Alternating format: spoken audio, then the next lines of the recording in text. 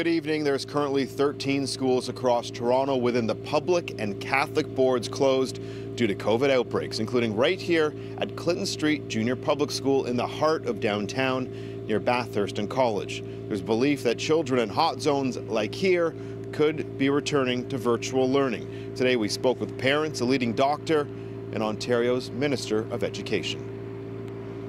I just don't know what we have to do to get it through their thick heads that they need to keep schools open. Anger and stress is boiling over for many Ontario families with fears of another pending closure of schools. Brownwen Alsop is a mother of 2 young children with special needs. Virtual learning took its toll on her daughter this winter.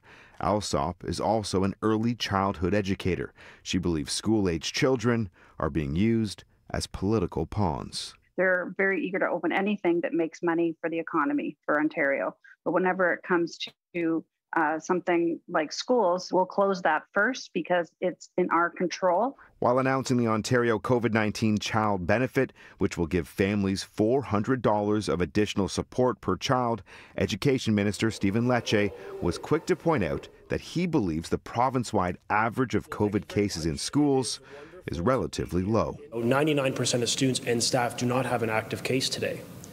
75 to 76% of schools don't have one case at all. Though when you break it down to regions, you can see the numbers in some of the hot zones tell a different story. According to Public Health Ontario, there's 81 active outbreaks in Toronto schools. In Peel, there's 30 schools dealing with COVID outbreaks. Though drive down the QEW to Hamilton, and the number drops down to 3 schools. Kids are scheduled to take their March break the week of April 12th. There's concerns that once the break is over, students will be forced to stay home.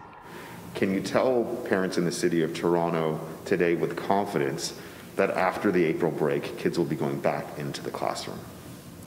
Our full commitment is to get children back to class following the April break. We're going to be elevating our infection prevention measures and our testing access for students and staff because we recognize numbers are rising in the community. The multiple doctors in the province are saying that schools in hot zones need to be closed yet again, stating that children are bringing home the COVID variant to family members, some of whom are ending up in hospitals and in our ICUs. Schools are a reservoir for COVID, and as the numbers are ramping up, the asymptomatic testing of a couple of schools here and there doesn't do anything for the big picture. Though Alsop, who will be protesting at Queen's Park tomorrow with the parent group she's founded, believes that children's mental health has yet to be factored into the equation. I think children are being neglected, really. That children are being neglected, their mental health is being neglected. They're not thinking anything about how this is affecting them.